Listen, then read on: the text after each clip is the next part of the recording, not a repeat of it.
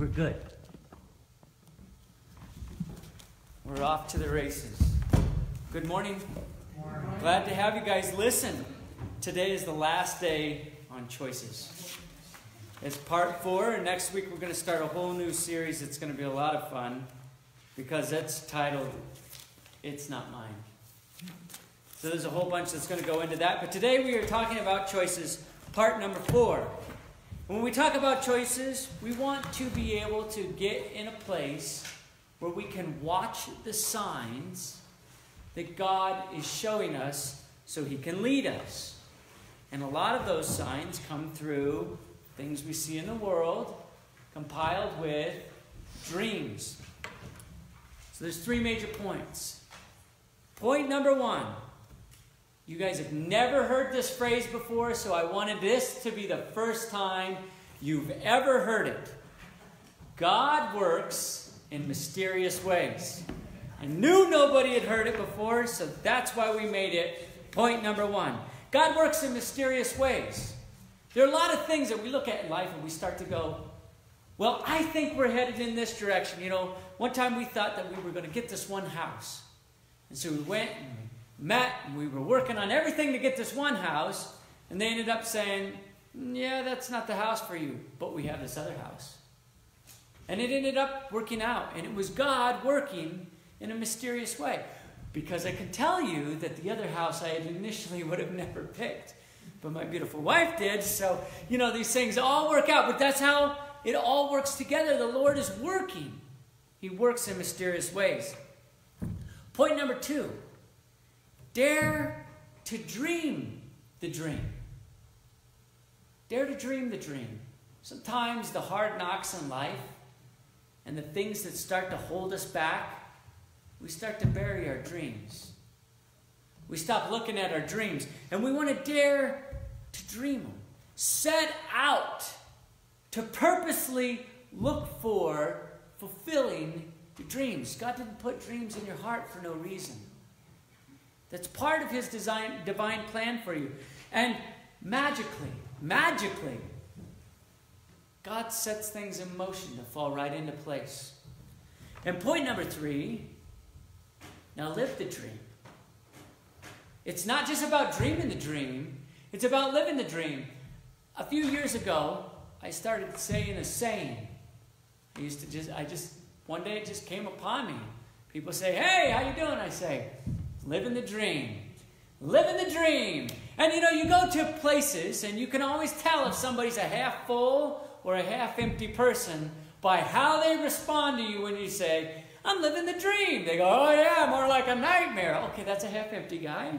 I'm not going to go to him for advice. And then you go to somebody else and you're like, living the dream. And they're like, isn't it beautiful? Isn't it a great day? The mountains and everything. And you're like, now that person has perspective.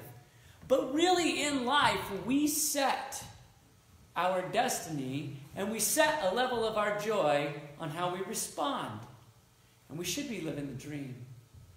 Look at everybody in here. We have family, beautiful children, good jobs, homes. We're provided for. We're living the dream. We really are. God is supplying it, and He's taking care of it. And there are other dreams that are inside you that maybe you've held back or you've repressed. And what we want to do is have the Lord show you how to let those go and live them. You get one life. Contrary to what some people believe, you get one life. And the Lord has a call for you and He wants you to live it. It says in John chapter 7, verse 17, anyone who chooses to do the will of God, that's that dream. And He starts to put it in. And this will of God works in it together. And we talk about that in a lot of ways. We'll find out whether my teaching comes from God or whether I speak on my own. It's really important to understand that, to internalize that. What do you have for me? We talked about that last week. Where's my direction going? And as we follow the Lord, He puts dreams in our hearts. Sometimes we want to run ahead of Him. Kind of like when you take the kids for a walk, and you're like, please don't run ahead so far. Rattlesnakes, please, could you slow up? It's one of those things the Lord wants us to pump the brakes. But He doesn't want us to not have the dream. Any parent in the room knows it. You want to see your kids have something. You don't want to be like, well, I'd hate to see you ever have anything come true in your life. You need to learn how to be miserable now like the rest of us. Nobody wants their kid like that. Nobody does. God doesn't want us at that. But at the same time, you want your kid to listen. And you want them to follow. So you can protect them. So you can help them. Because what do you want them to achieve? Their dream. But sometimes they don't know how to do it. Sometimes we don't know how to do it. We push and pull and we're going, and I'm going to do this. The Lord wants to guide us. He wants to direct us. But it isn't because He doesn't want you to have the dream. And I want us to pull back and remember that, because many, many, many times we begin to think if we see some sign, some wonder, or something happen, that means I'm not supposed to have that dream. Caleb. In the Bible, Caleb, 40 years he waited to have a mountain. 40 years to have that dream. It's a long time. Some of us are waiting a long time for a lot of dreams. Doesn't mean that God doesn't have it in mind. It just means He's protecting you and setting it up so it's perfect. And that's easier said than done. So point number 1, God works in mysterious ways. When we want to see how God works, there are a lot of wild things God does that are unimaginable.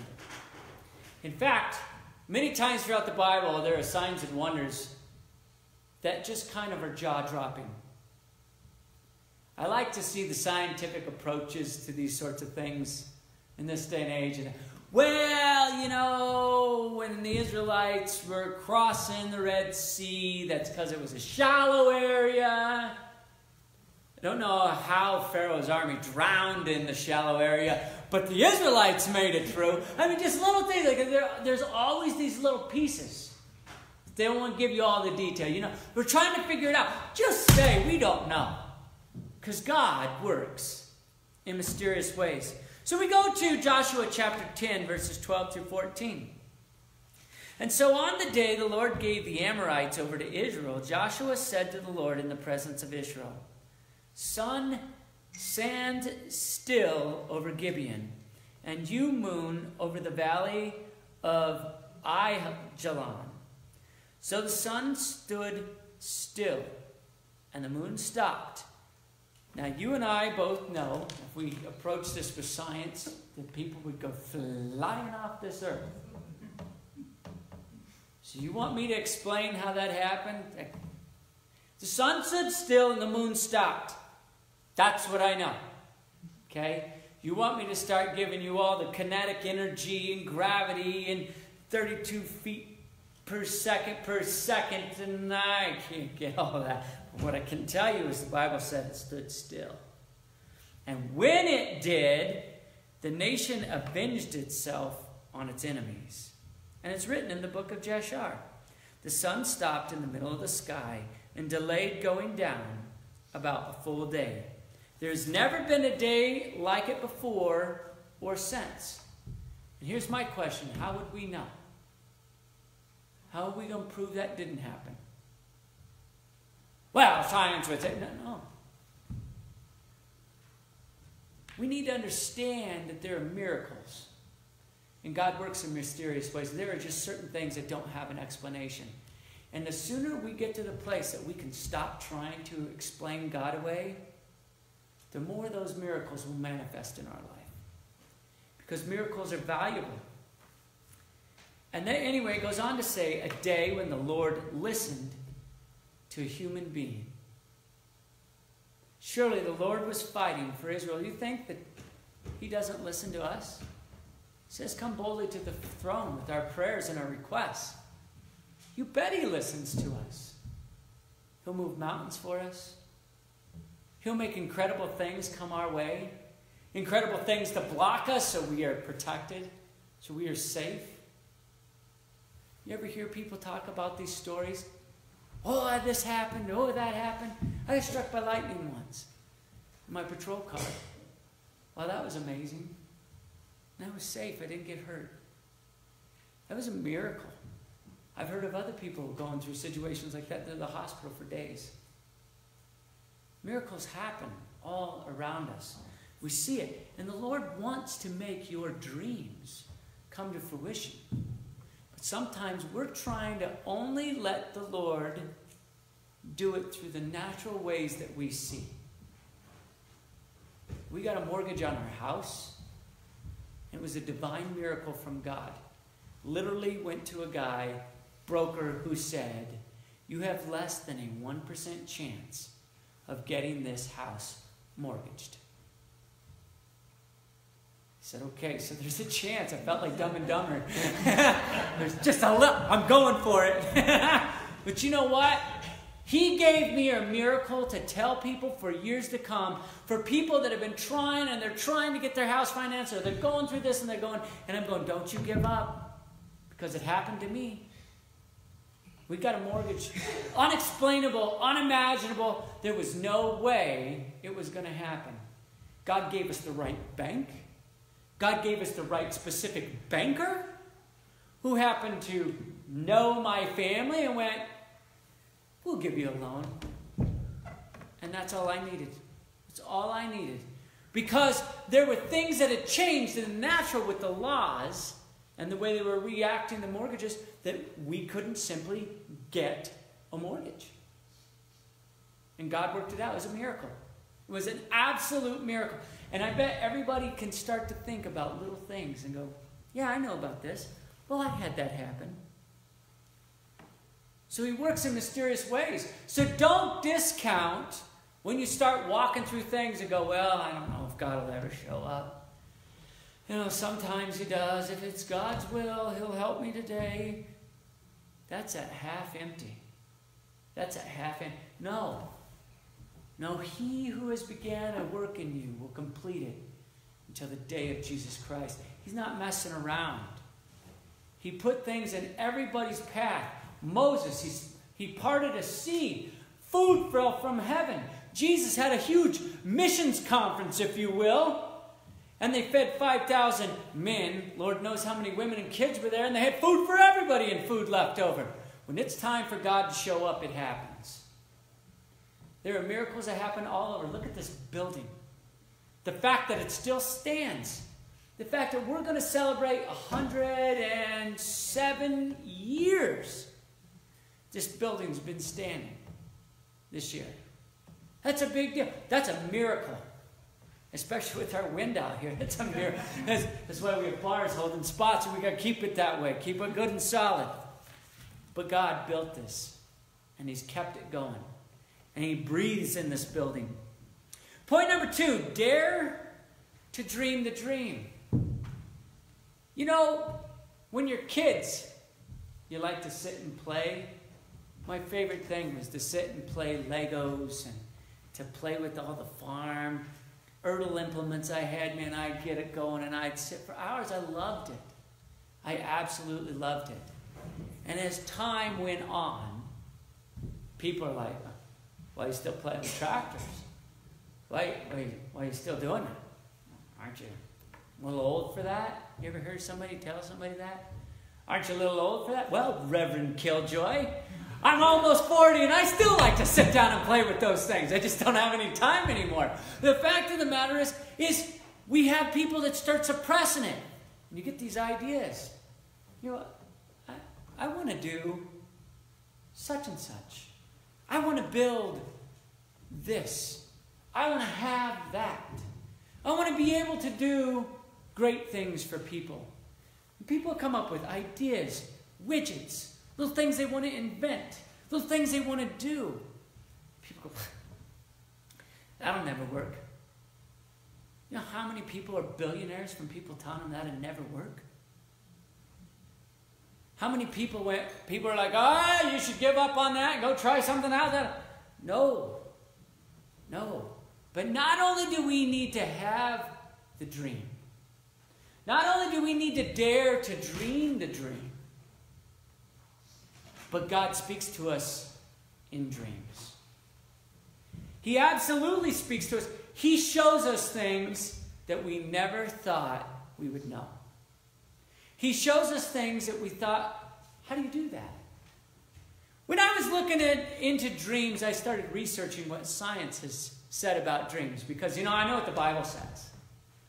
But I like to watch what science does because we're always trying to play God so that way we don't have to believe in him. And so scientifically, did you know, scientifically, they have found that people can solve math problems in their dreams? They show people issues ahead of time, give them a sleep cycle, and if they are dwelling on it and thinking about it, a certain percentage of people suddenly could solve these problems. They had mazes that they were able to then, after having looked at a maze and studied it, go to sleep, get up, and they could solve it. Math problems could solve it. Certain issues could solve it. God shows us stuff in our dreams. He absolutely does. He speaks to us in our dreams. And it comes in the Bible. And he gives his favor on us in dreams. I love to use the example of God's glory where you see these people with incredible talent, the little kids that can just sing. Or these people that can just draw and never had a class. I have an aunt that could sit down and just play the piano, never had a piano lesson in her life. Doesn't even need the words, nothing. She just okay. It's a glimpse of God's glory. So he shows us stuff. He gives us stuff. And he gives us a lot of information in our dreams. And sometimes we try to suppress it. Because we also use dreams to get mad at people. We use dreams to, you have a grudge or something's going on and you haven't gotten your heart right. And then you kind of have a dream about somebody and you're telling them off and that sort of thing. Maybe God's trying to show you something there too. It's not just all about visions. But what I want us to understand is in these dreams, he shows us how to live. And he helps show us what to do from a dream to reality. So we can live the dream. Now, that does not make sense. So we'll say it again. He shows us in our dreams how to fulfill our dream. He does. He shows us paths, people to talk to, things to do. There are all sorts of things that he shows us. Let's look at Daniel chapter 1, verses 17 through 20. We just talked about them recently. Shadrach, Meshach, and Abednego, and Daniel. And why were these guys so big, but Daniel was the big deal? You know why? Because Daniel was being shown things in dreams, and he was tuned into it. He paid attention. It said these 4 young men that I just named, God gave knowledge and understanding of all kinds of literature and learning. And Daniel could understand visions and dreams of all kinds. You know why it says all kinds? Because some of us do get up after having certain dreams, shaking our head and go, what was that? And I can't tell you the answer. I have no idea. But he does show us things. So Daniel could understand these. And at the end of the time set by the king, these guys were in tryouts. At the end of that time, to bring them into his service, the chief official presented them to Nebuchadnezzar. The king talked with them, and he found none equal to Daniel, and Hananiah, Mishael, and Azariah, Shadrach, Meshach, and Abednego. The names changed a little bit in another chapter. But anyway, so they entered the king's service. In every matter of wisdom and understanding about which the king questioned them, he found them 10 times better than all the magicians and enchanters in his whole kingdom. I can tell you specifically in my life, there have been problems I have solved at work, situations that I have been in that I have had answers to, that people are like, how'd you know that? So the Lord just shows you things, and you just know.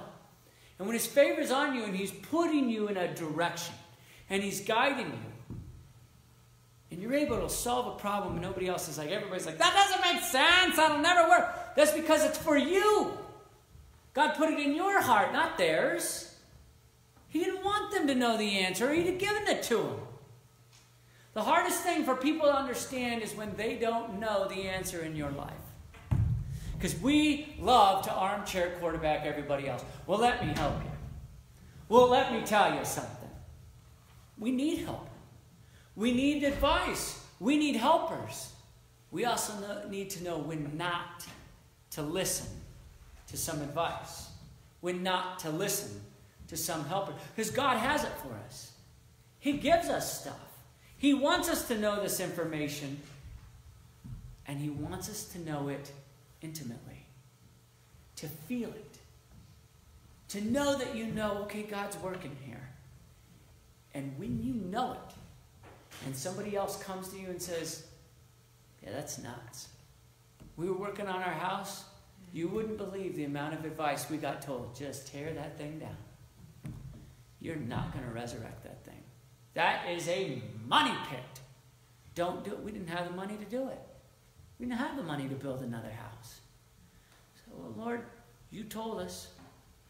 And then when I'm trying to fix the next problem and I have no idea how to fix it, YouTube and dreams. No, I mean, I'm not going to lie. Sometimes YouTube helps, right? But there were many times I would sleep and all of a sudden I go, that's how I'm going to do this. That's how I had no idea how to put in a septic system. Not a clue. And it was just like the devil. Just like the devil, the day they come for inspection, my wife has a medical emergency. Just like the devil. And I'm sitting there and we're trying to do this. And the inspector's like, after they'd said, well, Mr. Lukens, you are our longest permit holder. So I hold a record in Weld County for something, I guess. But the fact of the matter is I had no idea. And through little things and studying and God showing and just, you start to work on it. You're like, oh, I get it. Now I just do this. Oh, I get it. And when you looked at the problem at face value, you had no idea how to do it. But He walks us through in little steps. Because He has dreams for us. He has things for us. Every one of us has a knack. At work, they're like, give it to Phil. He'll figure it out because I have no idea what to do. God gives us these little things. We do have something to bring to the table. So I say how important church is and us getting together and coming because we have something to bring to the table for everybody else. Because rest assured, there are going to be things that you are going to know that other people won't.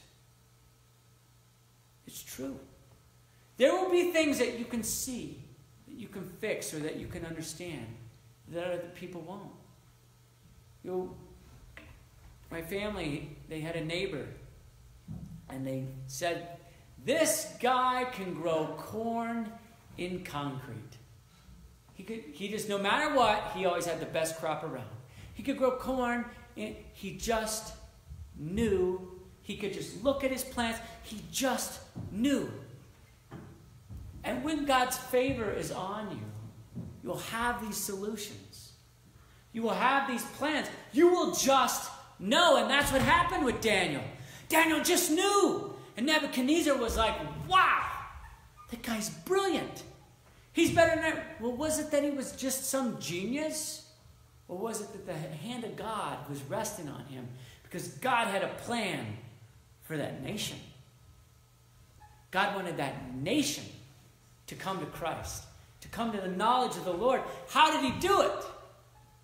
Through several signs and wonders in those 4 people. And they all got put to the test of death before all was over. Why do we have to go to the death part of things? Not saying we all have to get to the test of death, but we are to endure hardships. Doesn't mean the dream's not there. We are to endure trials and tribulations. It makes us better, not worse. It's not a half-empty thing. When you walk into somebody and say, how are you doing? I'm living the dream. Oh yeah, it's a night. No, it's not a nightmare. Bad things do happen. It's frustrating when things don't go my way. I am working diligently in my own life on learning how to accept and understand when I have a setback, it's not a punishment. Because we live in a world where cause and effect means you did something good or something bad. Because if you do something good, you get a brownie. And if you do something bad, you don't get a brownie. And so when we live in life and we go, I do this and I get a brownie, and when I do this and bad things happen, so God doesn't want me to do that. No. God works in mysterious ways. See, God's ways are his ways, and they're not my ways. And his thoughts are not my thoughts. We have to remember that. We have to remember what he's doing for us. And the fact of the matter is, whether our kids will admit it, we are wiser than our children. We have what they call life experiences. Now just pull back for a second and imagine this with me. Put yourself on the thought process that God's been around for a lot more years than all of us combined in this room. Do you think he has some life experience? Do you think he has some wisdom? And they're just simply things that we don't know and we don't understand. But it doesn't mean he doesn't want you to have your dream. It doesn't mean that he's not walking you in a place toward it. He wants to protect you. He wants you to obey, and he wants you to follow. But he wants you to have what he put in your heart. Every one of us have different favorite colors. Some of us, they may be the same. Every one of us have different desires on cars, on houses, on how we decorate. And it's different for a reason. Because he made us different. He wants us to have it. Now, point number 3. Now, live the dream. Genesis chapter 41, verses 39 through 43. I like to talk about Joseph. Because Joseph grew up this young guy who had dreams. And he loved to tell everybody about those dreams. And it caused him a lot of trouble. And he really had a dream when all of a sudden he realized, hey, wait a second, my whole family's going to be servant to me. So instead of humbly keeping that to himself, he went ahead and said, hey, guess what? I had a dream you guys were all bowing down to me. It was amazing. That didn't go well with the family. So the brothers did what they thought was right. They threw him in a well and then they sold him. That's what happened. Now think about Joseph for a second. He had the dream. The dream was in him. And then he went into slavery. Then he was falsely accused. Then he was imprisoned. Then he thought he had hope by interpreting somebody's dream, and that didn't work out. And he's sitting there in agony for years. The dream didn't go anywhere. Just like the dream inside you that you've been hoping for, praying for. It hasn't gone anywhere. It's still there. It's just a matter of time, discipline, and education for God to bring that forward. But Joseph does a wonderful thing. He hangs on to it. And he hangs on to the gift. But the saddest thing is, you go to somebody's house, they used to make beautiful cross stitch, or beautiful quilts, or maybe beautiful crochet, or beautiful woodwork.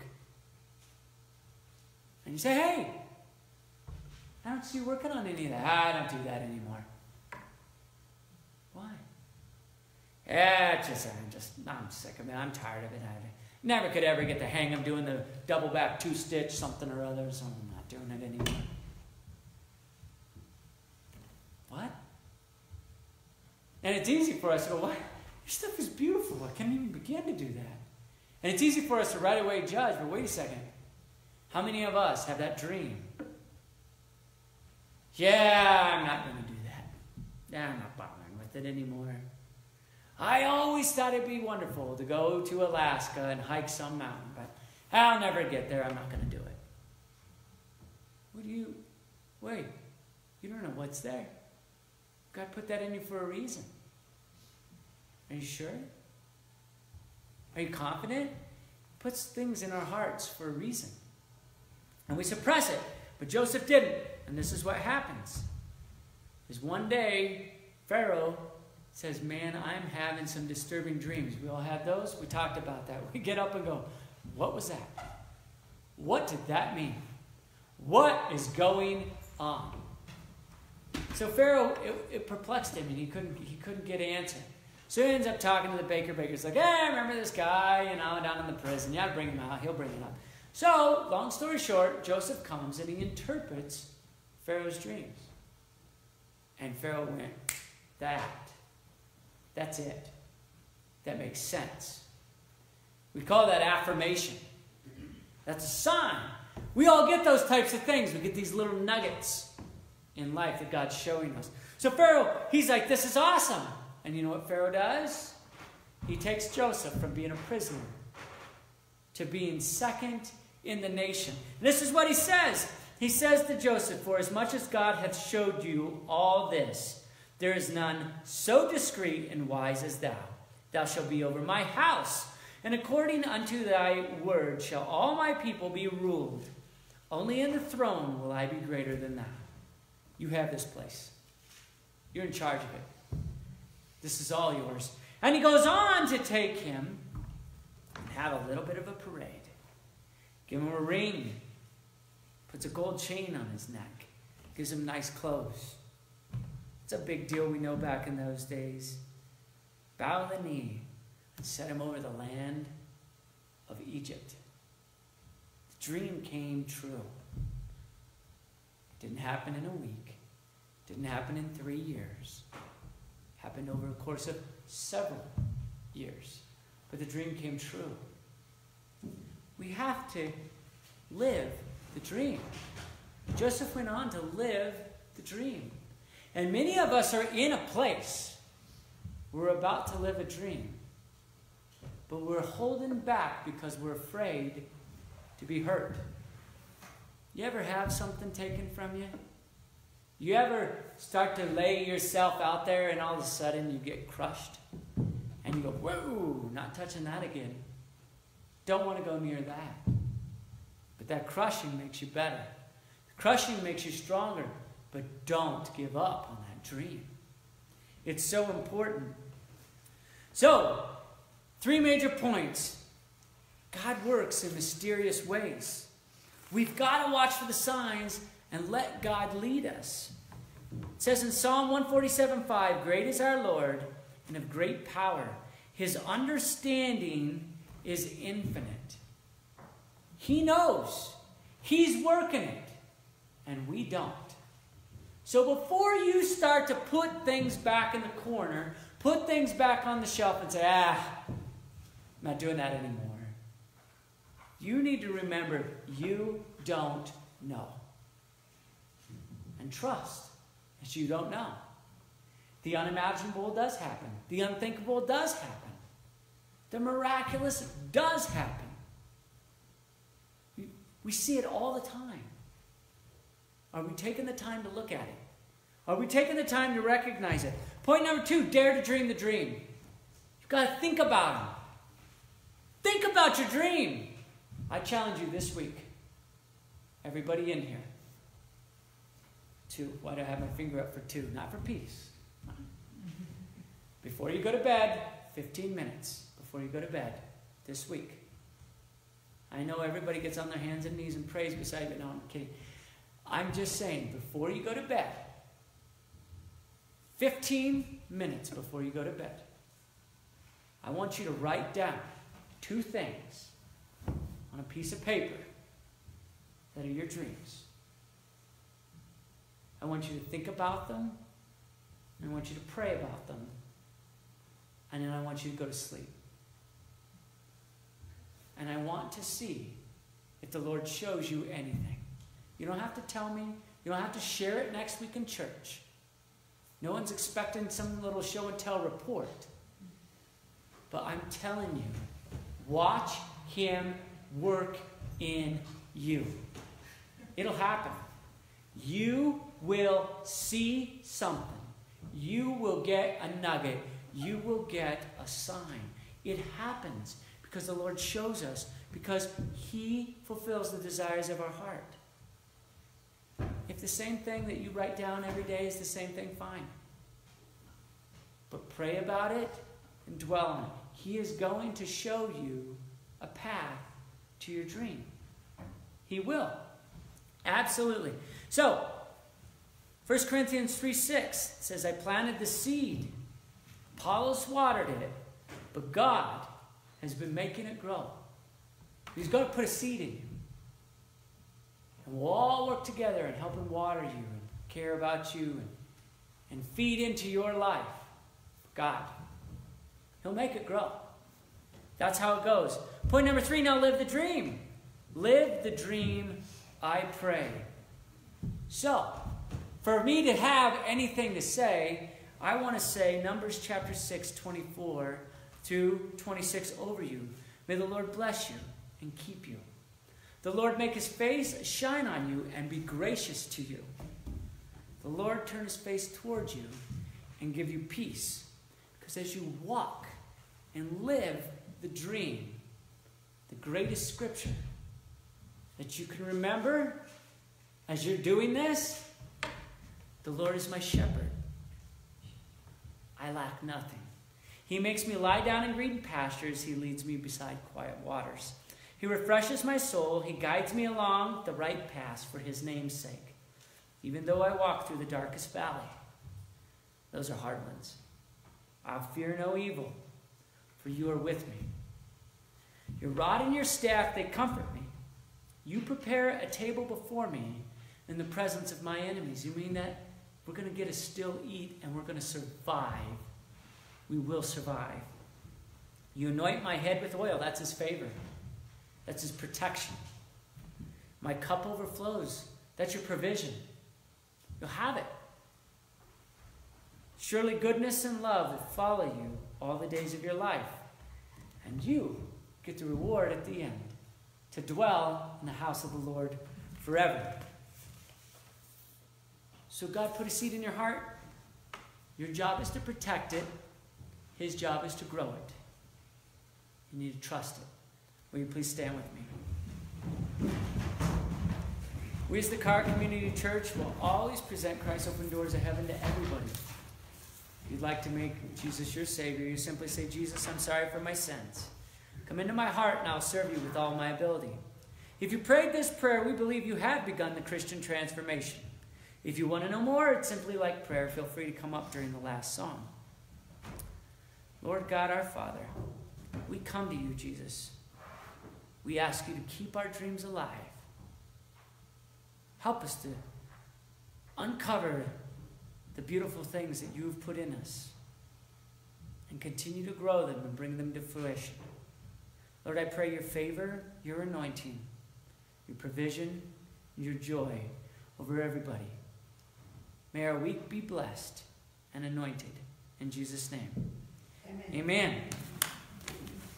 And Devin, I'm sorry, we are singing the same song as last week. Apologize. I'm sorry, I forgot to tell Devin.